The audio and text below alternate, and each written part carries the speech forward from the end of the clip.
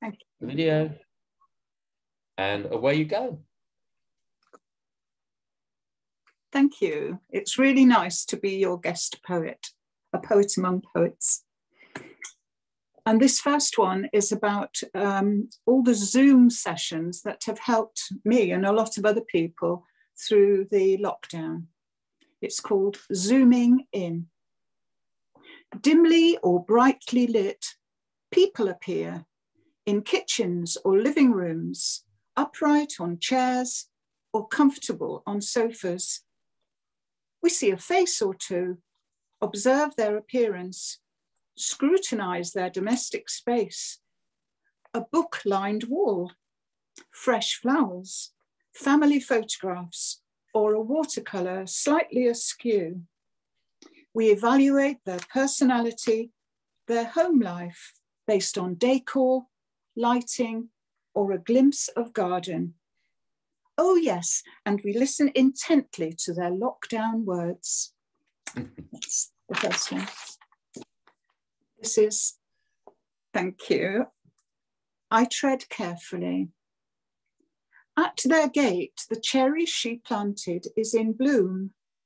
Pale petals fall onto a dark path.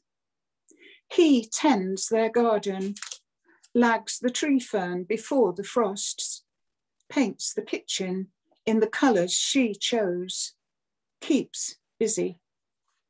I deliver greetings through the narrow letterbox, regretting this time of lockdown, of isolation, leaving people to grieve alone. I tread carefully around the petals as I leave. This is Hand Me Down, thank you. Or possibly I could have called it Make Do and Mend. Gently, gently, I lower the garment into a bowl of warm, soapy water. It is a baby gown, tiny, fragile, once white, with holes and worn places. Missing are small sections of lace, but present are darns and patches, attempts at strengthening the fine cotton. Some places so thin, they are transparent. Who, I wonder, attempted a darn along here with looping stitches in white thread? Who cared enough to repair the gathers at its yoke just there? I think of our throwaway society and I wonder, how many infants wore this little nightgown? Over how many years was it repaired? Its pin-tucked bodice reworked. Ripped threads at the hem are brought together a little clumsily. It makes me smile, but it is also sad. Who wore this and when? Are they long dead? Who donated it to the hospice shop where it lay in the bottom of a basket, each item £1, until I gathered it up? At the till, the assistant asked if I would use it as a duster. How I laughed and smiling said, I'm going to treasure it, look after it. I am fascinated by this fragment of history because it is a mystery. It is now cleaner, whiter, and after careful ironing, it's looking crisp and cared for in the sunshine.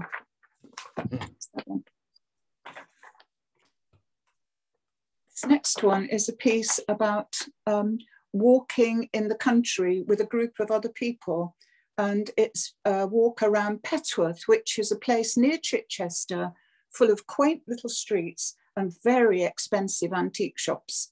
But it's a heart-smart walk, spring in Petworth. There are 10 of us today, what my husband calls the Bobble Hat Brigade. We meet at the library close by a car park where he has dropped me. He drives away to find coffee and a newspaper. Gerald is the leader, and we are walking in the Shimmings Valley, known locally as Little Switzerland. We pass terraced houses with gardens, and then we are in woodland. We negotiate puddles and lots of mud. We clutch at twigs and tree trunks as we slip and slide on the steep paths. It's fun and feels healthy. The day is fresh and the air is sweet. We've had rain for weeks, but today it's fine and dry. When we're not watching our feet, we notice snowdrops and crocuses and the bright trumpets of daffodils. There are blossom trees, pale flowers on dark wood, almost Japanese. We alarm a group of hefty brown cows crowding along a fence. They lower their heads to observe the smallest of 3 dogs accompanying us. We clump onwards.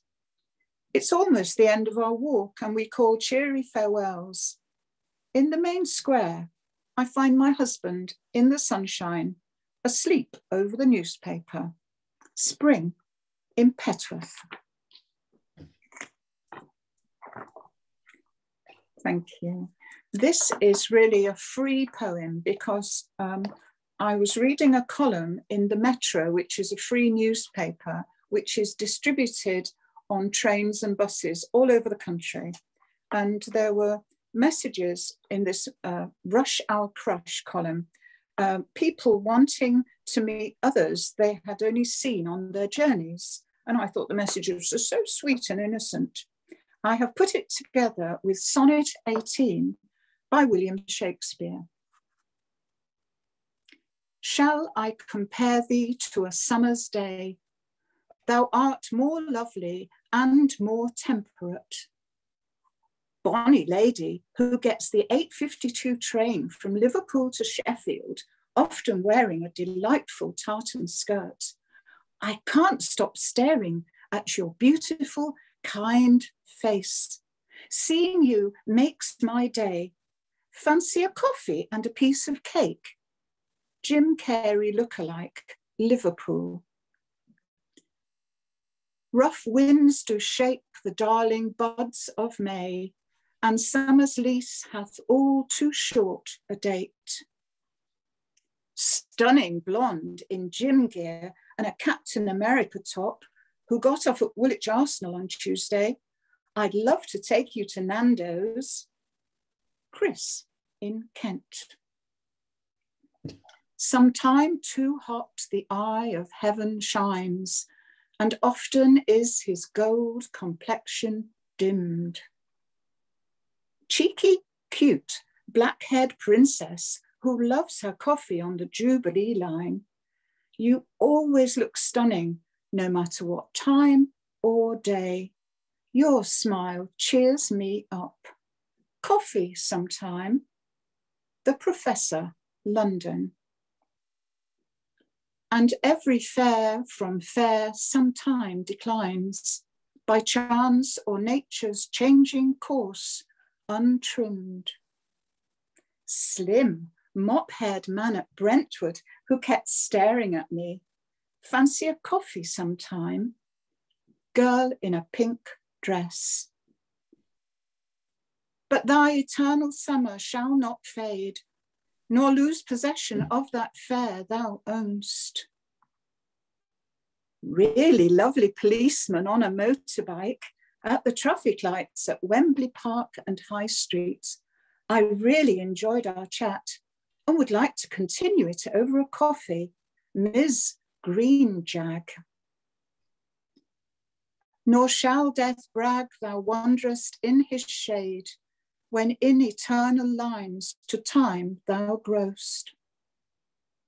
20-something, naturally beautiful female, wearing black jeans and a black t-shirt and travelling to King's Park, Glasgow. My heart skipped a beat.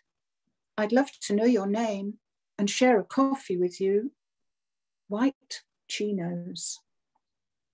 So long as men can breathe or eyes can see, so long lives this, and this gives life to thee.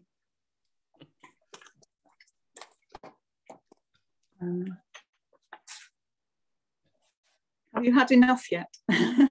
No.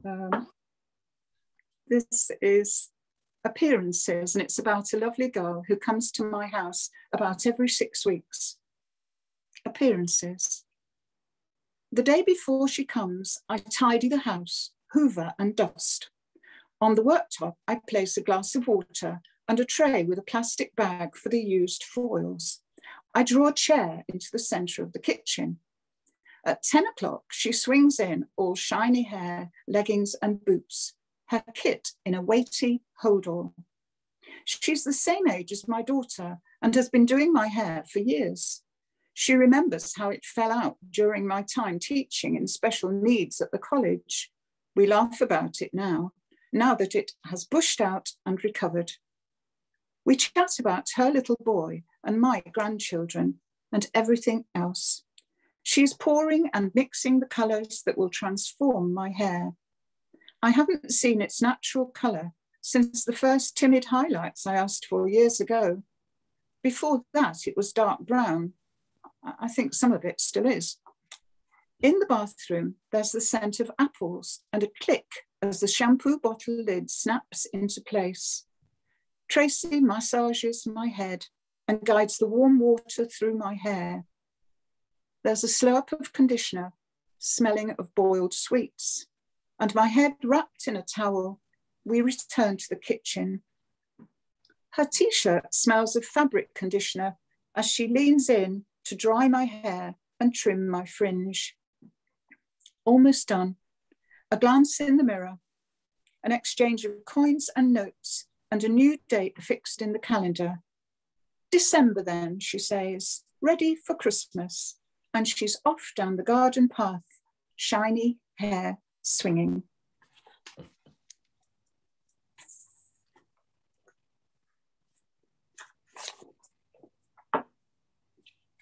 The last two are about little trips to Europe we were able to make in the old days before the pandemic. Anyway, this is I Like to Watch Him. I like to watch him. He's sitting in the sunshine on his bench, sitting and smiling, smiling and sitting.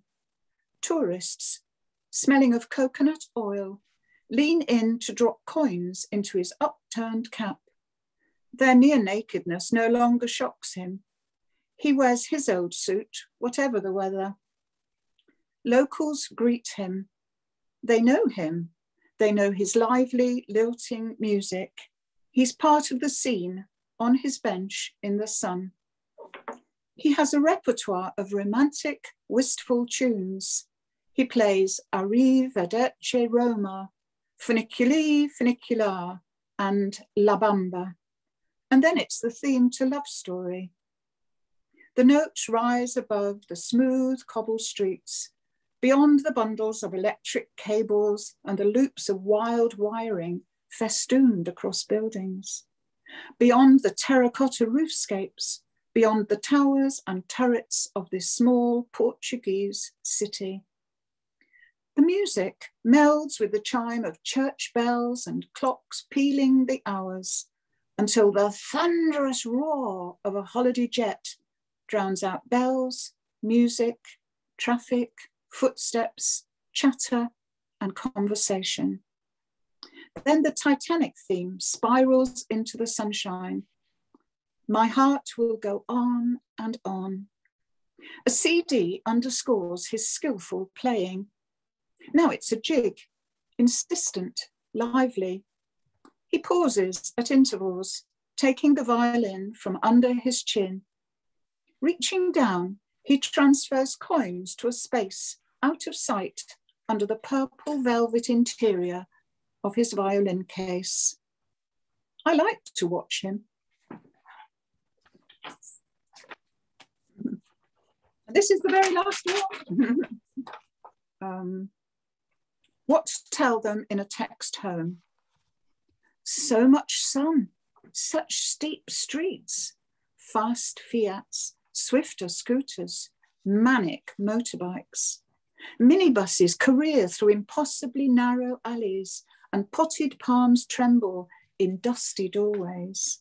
There are blossom trees and spilling over high walls, so many roses. Behind peeling shutters, onions and spices are cooking.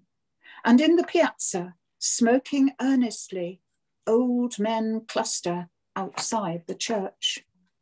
So many churches, their discreet doors opening onto cool interiors, fabulously gilded, bronzed and marbled.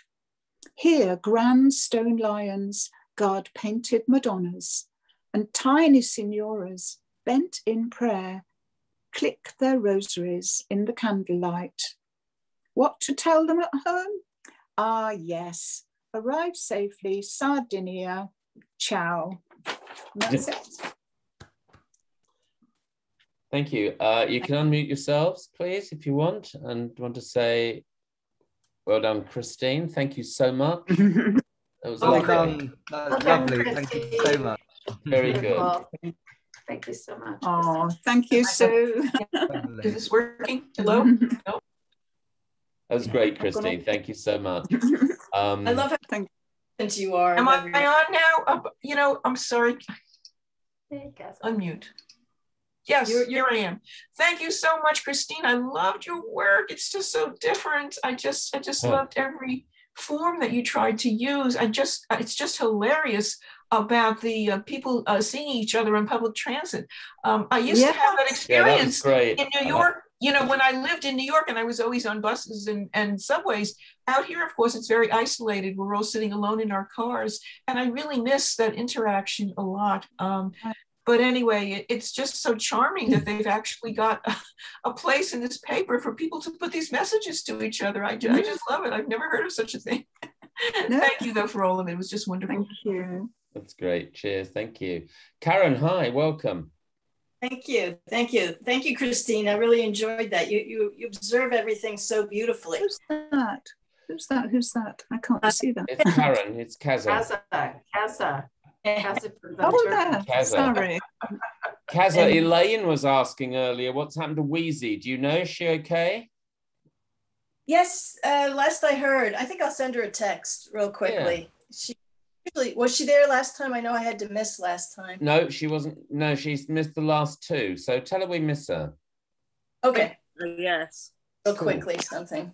Okay, guys. So we'll get going on the open mic. So I hope you've all got something ready to read, and we'll try. I'm going to try and pin you to the center of the screen when you read. Every time you read. So we'll see how that works. We'll give it a go. So I'm going to ask you, as you know, in random order, and ask you. I'm going to mute everybody now. And then when I ask you to read, invite you to read, you can unmute yourself and read us whatever you have brought. So I'm going to mute you all now. You are now muted. And I'd like to start, I think let's start tonight with Holly. Oh, yes, it's always a shock, isn't it, when I do that? I'm sorry. Sorry. So unmute yourself, Holly, and let's go. Okay. Well, I just want to say again, I enjoyed all of those, Christine. Thank you very much, especially the one juxtapositioned with Shakespeare. It was very neat. So I'm just going to read a little poem for you. I'll get it up on my Word. So if I'm not looking directly at the camera, please forgive me. I just didn't have time to print it out. It's so it's called The Blackbird and the Worm. I'll just turn my heater off. It's called The Blackbird and the Worm. Okay. Stands the blackbird on the lawn at the very break of dawn, concerned with neither you nor me. It's listening for things we cannot see. I hear you ask, and what is that? It's squirmy things, both thin and fat. Worms of every shape and sort. Some are long and some are short, squirming in the ground below. But little do they know that soon with terror plunging deep comes the mighty blackbird's beak. The tug of war does then begin. Alas, the blackbird's sure to win, For though the worms let forth their cries, the brown earth hides them from our eyes. 'Tis only when with final tug that from this dampened place they're dug. Now, wriggling on the ground they lie. The blackbird stands triumphant by a brightened gleam within its eye. And then, with sudden move of fright, the worm it gobbles from our sight. Lovely. That's cute. Thank you. Thank you so much. Now, I think while you were speaking, I think we've been joined by Wheezy. Wheezy. I can't hear you, darling. I forgot. I'm unmuted, right? Yeah, you're all right now. We can hear you. Well, we hope we didn't wake you up. Karen just reminded me. Happy to see you all. Great to see you. Thank you for joining. Okay, Weezy, I hope you can find something to read for us in a while. Not sure. Well, you just, yeah, I think we have woken her up, actually, everybody. Next up, please, let's invite Dennis. Dennis, I'm inviting you. Please unmute yourself and in your own time, take it away. This poem is called Growing Old. Author is unknown. Old age is golden, so I've heard said, but sometimes I wonder as I crawl into bed with my ears in a drawer, my teeth in a cup, my eyes on the table until I wake up. As sleep dims my vision, I say to myself, is there anything else I should lay on the shelf? How do I know my youth is all spent? My get up and go has got up and went. But in spite of it all, I'm able to grin and think of the places my get up has been. Thank you. Thank you, Dennis.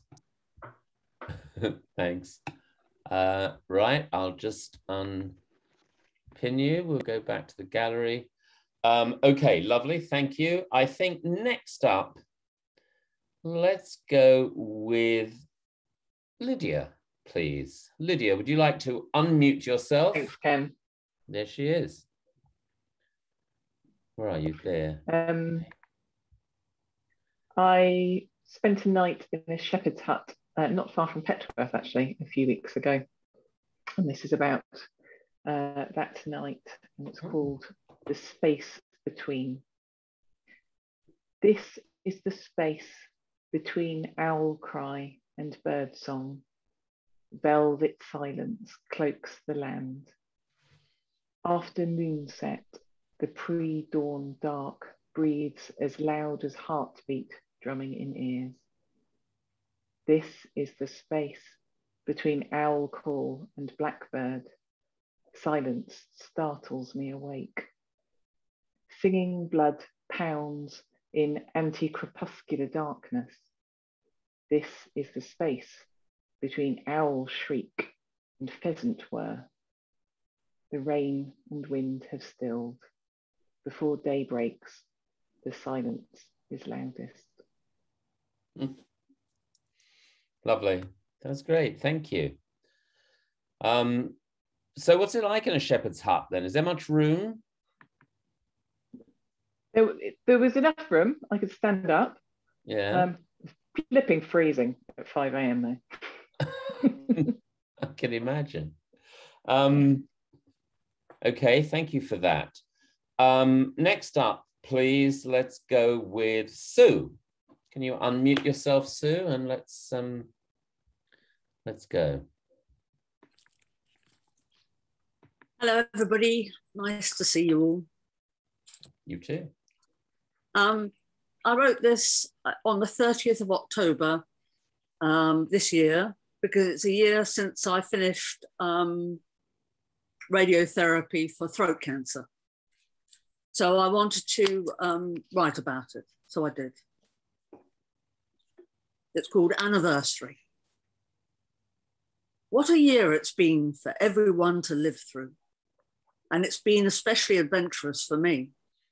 I finished treatment a year ago today, awash with the radiotherapy. And the build-up keeps on working for months. I don't know if you know that, but it does. And then you want to believe it's all over after those 6 weeks of day after day. But no, with treatment complete, the hard work started. How long will my recovery take? We can't say. Well, I suppose everybody is different.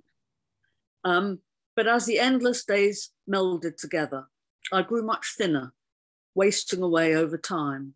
I couldn't eat a grape, sloppy soup, or even ice cream with no saliva or digestive enzyme. And being mostly vegan, intolerant to milk, it was difficult to find foods that would suit. I often panicked at the thought of eating a meal. It was even hard to just nibble at fruit.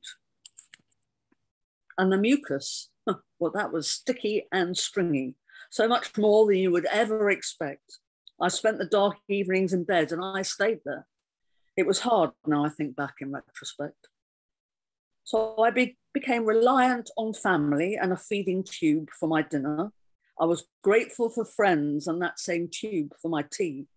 And the boxes of liquid food kept on coming as I inched healing forward with each calorie. And I liberated myself from that bully the tube. Mid-November, sipping soup, watching a film on TV. And although then it was scary with no backup for food, it meant my body was totally reliant on me. So I just had to eat. And now, well, today, I bless my body for its slimy saliva, welcome new glands and an improved sense of taste. My energy and joy de vivre are returning, and most foods no longer resemble chalky wallpaper paste. So to all those with all sorts of throat and other cancers, I send you healing and a suggestion to rest. It's a blip, but you'll eventually get through it. And the brutal side effects are a mind-body stress test. Is everything back to normal for me now? Well, no. But I'm glad to report huge improvements. I've moved from just coping to I feel good today. Then relief of a recent all clear put pay to my fear.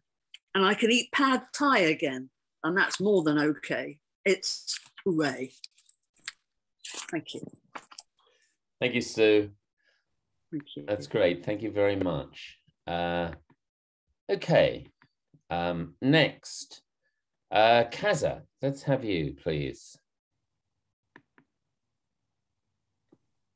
You said Kaza. Yeah. Did you say Kaza, right? I did say Kaza. Yeah, that would be you, right? Well, Sue, I'm glad to hear that you're doing so much better. That's wonderful that you've gone through all that and come out the other end doing well. I just want to say, Holly, you know, you can write poetry about anything, but I've never heard one written about a worm before. So well done. And staying in a shepherd's hut, Lydia, I mean, where can we do that in America? I don't. Only in England. Well, some other places too, but not in America. But that was lovely too. Very lovely. Okay, my poem is written about my sister who just turned 65 and was down for a visit in October. It's called Hands of Love and Determination. You've done a good job with your life, my sister tells me as we walk along the beach. Married as I am for nearly 40 years and living in a breezy coastal town with work I can do from home. That night, I watch her play our piano. A single light behind her casts a shadow on her hands as they direct the keys. Her fingers weave between them, the ebonies and ivories entreated, caressed. In the room's half light, her weathered hands assert their strength, testify to her endurance and vitality. With reverence, she bows and bends to the notes that give form to her history, her life's highs and lows. That life has been a bold, tenacious one. Divorced 20 years ago, she took the road with obstacles strewn in every direction, filling up with all the metal needed to keep her children in the home they loved. She used those hands to grip her steering wheel, driving from class to class, college to college, oft times from early morn to late at night, teaching music and piano, determined to make a way, to get through no matter what. 14 years ago, those fingers clutched her purse when someone tried to snatch it in a Target parking lot. My sister held on even as the struggle turned violent, her head gashed and bloodied by walloping ringed fists. This summer, those hands grasped slender walking poles as she ascended Mount Whitney's rocky path. On the 6th day, near its peak, she had to pause, her body craving oxygen, required to advance. In desperation, she gasped and heaved, stopping every 15 paces for the scarce and precious molecules, no longer feeling the pain in her hip. Her son, alarmed, looked on with genuine concern.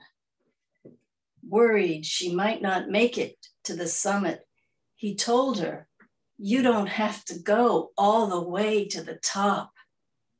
I laughed when she told me, to think this woman would ever give up.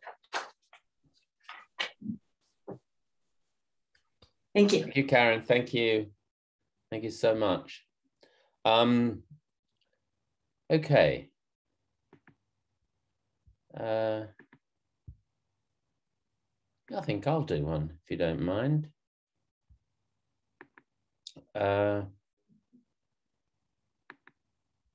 Okay. So I wrote this a long time ago, actually, I realize. And some of you may have heard it before. Anyway, I apologize if you have. So it's called Track Marks. Sun and wind and rain have etched your face. More lines than the London Underground, you told me once. Each track tells a story as a smile spills in gentle rivulets from around your eyes. I'd call them laughter lines if you'd let me, but you always said nothing could be that funny.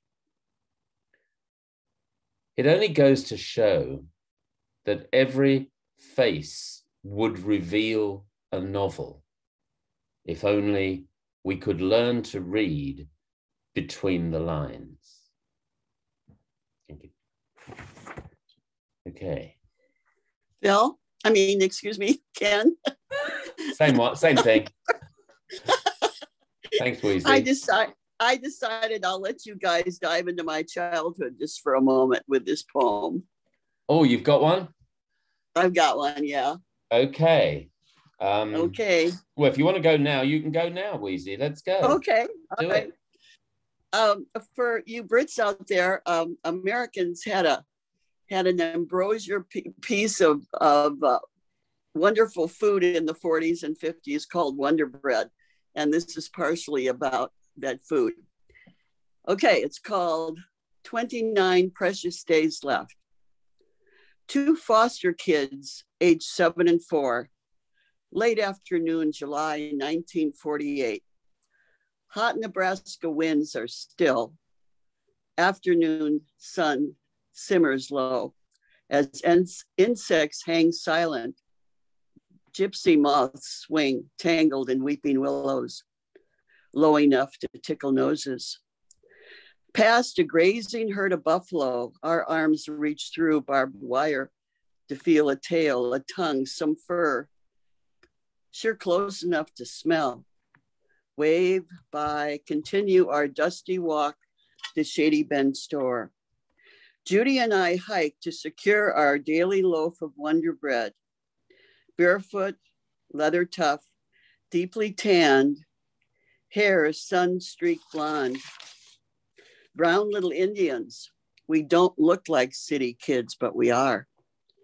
Our soft, squishy bread now wrapped in brown paper, twine handle easy to twirl. We skip home through acres of swaying wheat and cornfields among high stalks of corn. Mud rises through our toes after last night's rain. Cow pastures moo in our ears as the black and whites ramble up the hill, just past the train tracks by an abandoned rail car where our handyman sleeps among the sunflowers and weeds. Now the farmhouse in sight. Mittens, our dog, snoozes on the wraparound porch, lazy and inviting. Rockers sway slow in the breeze. Tattered screen door squeaks up 3 steps to a 20s styles kitchen. Old water pump at the sink.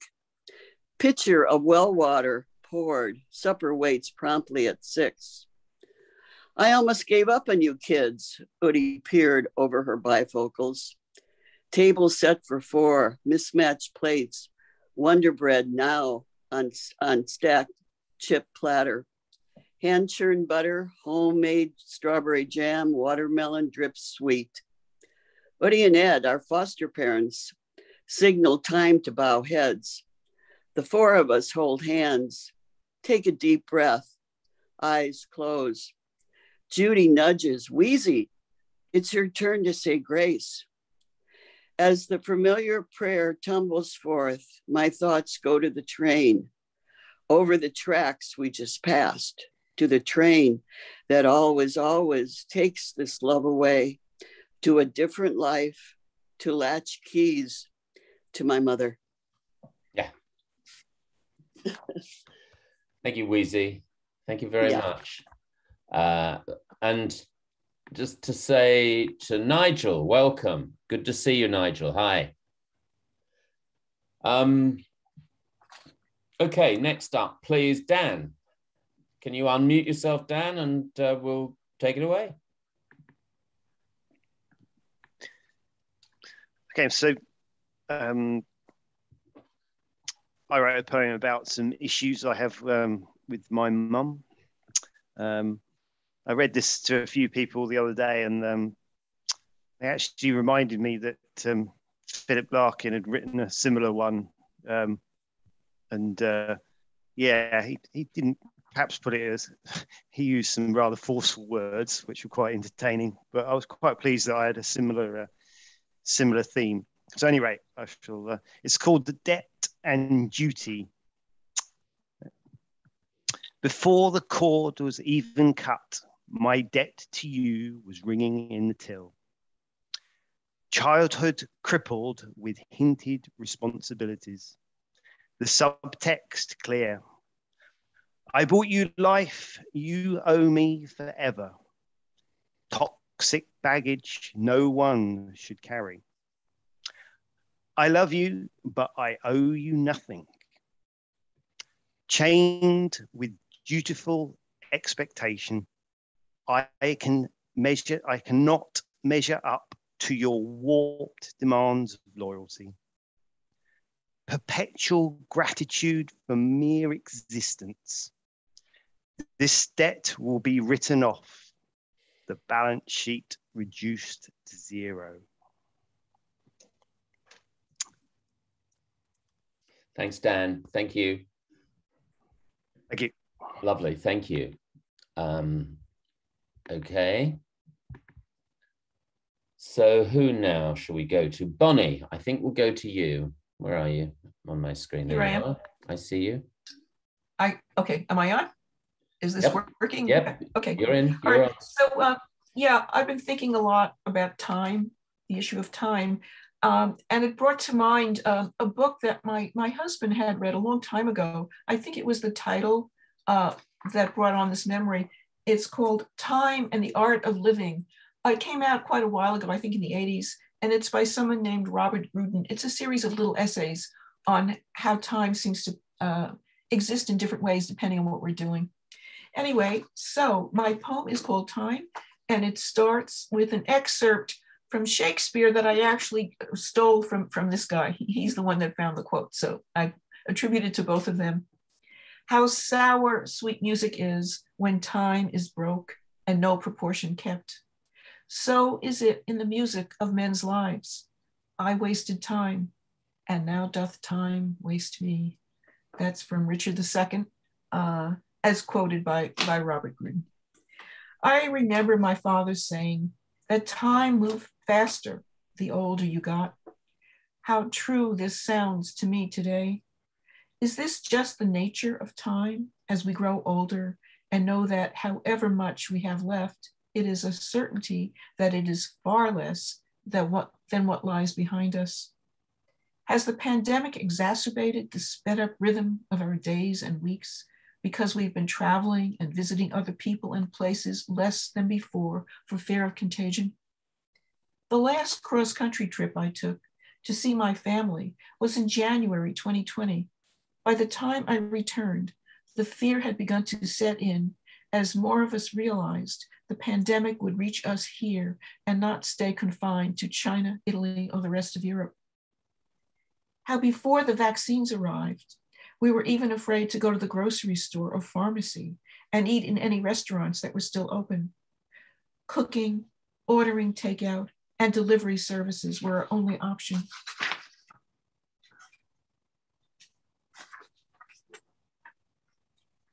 As our libraries, theaters, gyms, and concert halls were closed, my beloved house began to feel like a prison. Even today, fully vaccinated, I'm still afraid to fly or stay in a hotel. Is it the lack of variety in our daily lives that has sped up time? So when Monday comes, quickly followed by Tuesday, the rest of the week seems to disappear. And it's Friday morning with its rumbling trash trucks moving down the street, collecting the bins in front of our houses. On Friday night, I set the table for Shabbat dinner and scrape the remnants from last week's candles out of our candlesticks to make room for fresh ones. I feel like I just did this yesterday. Then it's Saturday morning, and I'm calling my husband's favorite donut shop at the farmer's market in LA to reserve a few of his favorites so they won't be sold out by the time we get there. Sunday, we're usually at home, catching up on chores, paperwork, or watching sports and CNN specials on TV. Monday morning arrives too soon to repeat this rapid cycle again.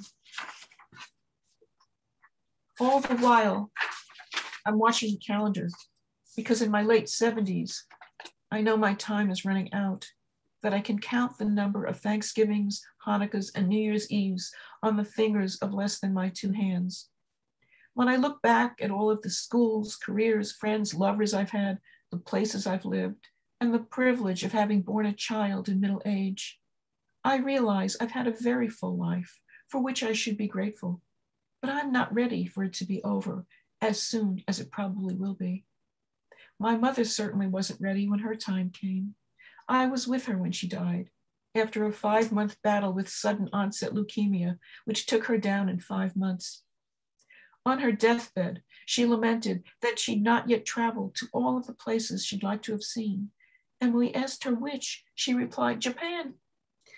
Perhaps her trip to China when she was 80 had whetted her desire to see more of Asia.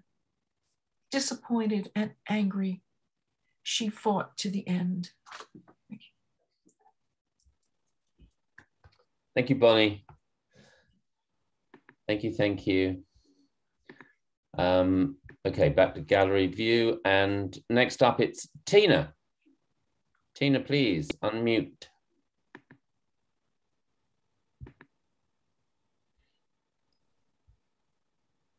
Hi. Hello.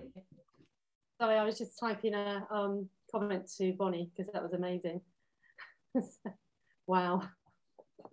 So this is one of my fairy tale narrative poems. I'm starting to think about winter now. I think I'm one of the few people who loves winter. I think it's really romantic and reminiscent, and I just love it. So this is called The Princess and the Goblin. It's a winter's fairy tale of lost love. I hope it's not too long, okay? The goblin watched the princess, admired her from afar. She walked lightly through the woods. Her smile shone like a star. He loved her from a distance, dared not to go too near, did not dream she'd love him back. His heart was timid and full of fear. He left her little presents, a feather, a shell, a rose. He watched her as she held the flower sweetly to her nose. He thought she could not see him, but she was watching too. Next time he placed a present, she was there and said thank you. She told him that she loved him, held him warmly in her heart, had a weakness for small goblins, found him cute right from the start. He could not quite believe her, felt uneasy, even scared. Love was easier from a distance when feelings were not shared. Has no one ever loved you? She asked him outright one day. He thought he was not worthy, but that was difficult to say. He felt that she would leave him, as a princess surely would. When she said her love had deepened, he wondered how it could. Each day the princess waited for him to love her equally and well. Her goblin sat in silence and shrank into his shell. He cared, but had to hold back, built up a cold and hard brick wall. The princess felt distraught. Did he not love her at all? She asked about his feelings. Why did he hide his heart? She looked so sad, wept loudly. Why was love different at the start? The goblin was so frightened, still did not know what to say. He could not love her fully. She would surely leave one day. The princess cried so hard, her heart melted to the ground. The goblin tried to save her, but tears swirled and then she drowned. If you're walking through that woodland on a starry winter's night, the lake sounds as though it's weeping beside the small statue on the right. The lake is filled with tears and heartbreak. The goblin was left desolate, lost, alone. His heart became so hard, so cold and hard, it finally turned him into stone. Sorry, it's very sad. Sorry if I've depressed you all. Thank you. No, that's great. Thank you, Tina. That's lovely. Thank you. Thank you. Okay, Elaine, it's you. Hello, everybody. My poem is about Pompeii. It's called The Man with the Green Arms. They fell with their wealth. A man whose heavy gold bracelets turned his bone to verdigris in the heat. A young woman of 20, clutching a bag of coins worth $10,000. Her hand mirror and chandelier earrings that tinkled in the wind. The rich sheltering on one side of the cave, slaves on the other. For slaves, of course, it was death to flee. Yep, some did, I hope. I hope that some of the animals also broke their tethers and fled at feeling Vesuvius rumble, not taking for granted the plume of steam boiling 20 miles up, as did the sated populace, thinking it was a day like any other. Just another day of itinerant rumbling from the mountain. A fine August day, the sheen of paradise, in the markets full of pomegranate and quince and pear, in this port city exporting garum to all points of empire, rotting fish guts, its rich savory, and purple dyes from a snail's mucus. A happy day without portent, Vesuvius never having erupted in Rome's lifetime, and no word in Latin existing for volcano. No word to trip the brain, to say, leave now, leave as fast as you can. Family, animals, friends, slaves, take all and go. Go now, go. Go before the pebbles and rocks fall, the roofs cave in, ash sears your lungs, and cement seals them. Go, escape history. Thank you. Thank you, Elaine.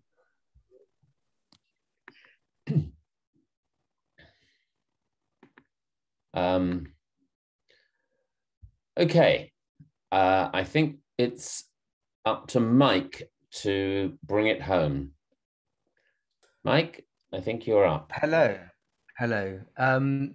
Thank you, Elaine. That was very powerful. And thank you, everybody, for your wonderful words this evening. Especially Christine, thank you so much for your featured reading. It was really, really lovely. I love having these featured readings because those of us who gather regularly, we get little snippets of each other. And then for 20 minutes or so, we can really hear the unique voice of each featured reader. And I think it's lovely how there does seem to be a flavour to each of us as writers. And I love there's a real preciousness about your observations that you capture, Christine. I thought they were really, really beautiful. So thank you very much.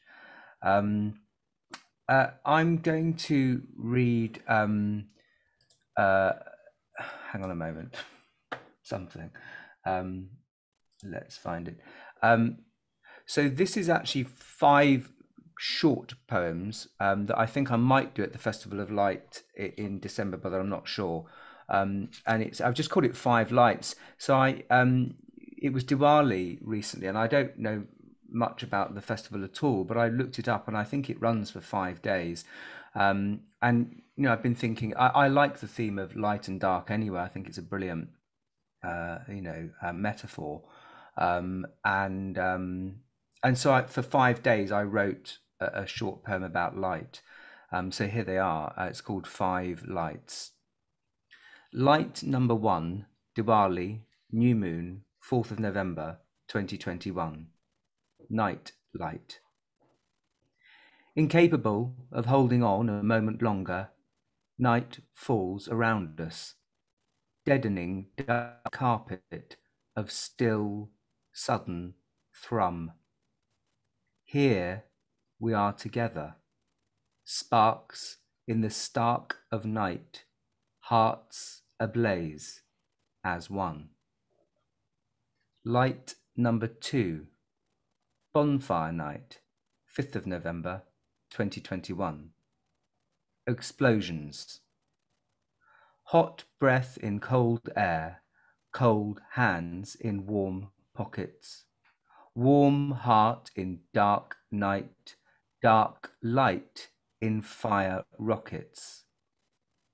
Turns out burning bright isn't all it was cracked up to be, and yet sometimes the only thing to do is to put it all on the bonfire, eat a toffee apple, and let flames dance in your eyes.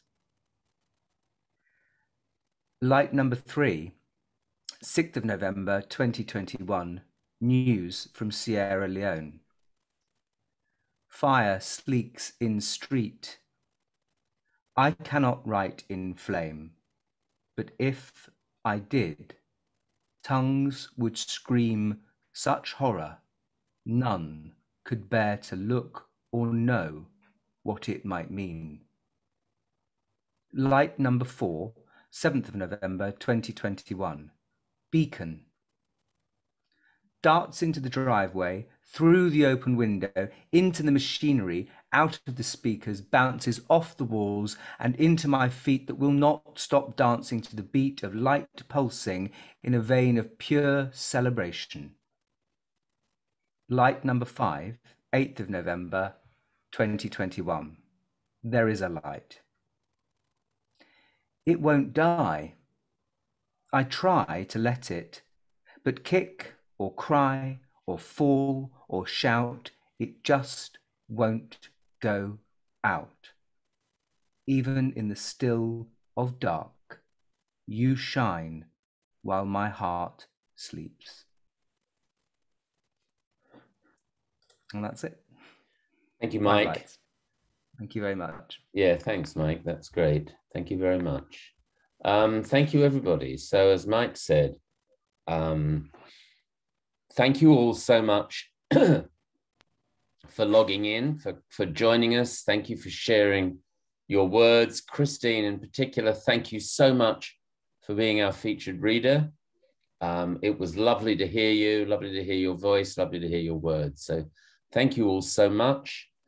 I would just finish with a reminder that on our website, and I hope you do check in on our website from time to time, which is wordsoutloud.org.uk.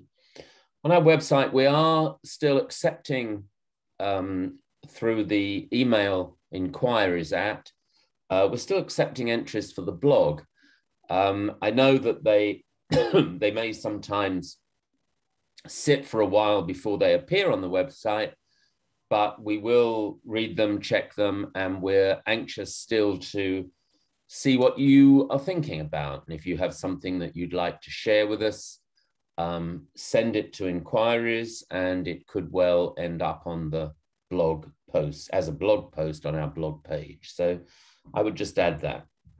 And that's it. That's it for everybody, from everybody. Thank you.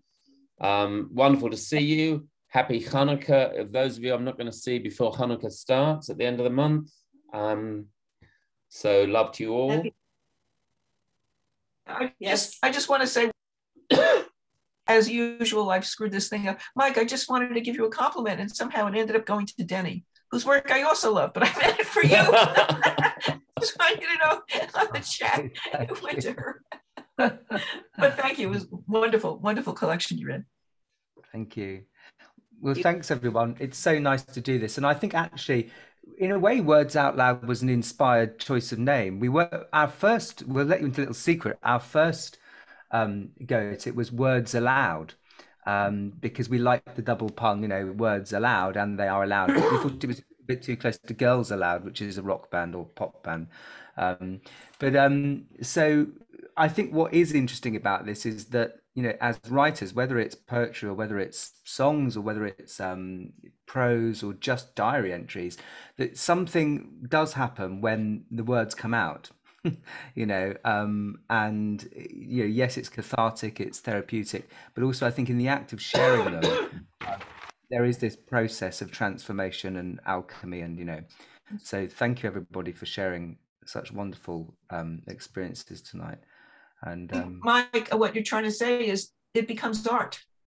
Yes, absolutely. Yeah. So we take it's internal, and a lot of it's heartache and sorrow and whatever, yes, or joy, and it goes out to the world, and it is transformed. It becomes art. Absolutely. That's what I think. Yeah.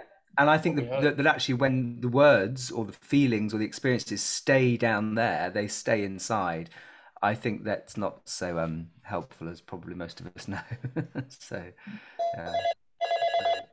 oh, it's my agent on the phone. Just to get that, Karen, really. I'm not available. Tell them not from $5,000. I don't get out of bed for $5,000. All right, everybody. Thank you so much. Lovely to see you, and we'll see you when we next see you. Some of you in person, some of you on Zoom. Have a great rest of day in California, rest of week, everything. Ken, I'm sorry, I wasn't listening. I was thinking of something else. Did you say we will not be meeting next month? I did not say that. Oh, we will be meeting next month. Okay, good. All right. And there will be a reminder email, which you will get. All right. Thank you so much. And Wheezy, there'll be a special one for you, so you don't forget. Looking forward to hearing how your workshop goes. Yes, well, you will hear, Kaz. You will hear about that. We'll let Great. you know. All right, my wonderful. dears. Again, I was waiting for it. Lovely, thank you. Bye, everybody. Bon voyage, Sue. Have a lovely time, Sue. God bless. Bye, y'all.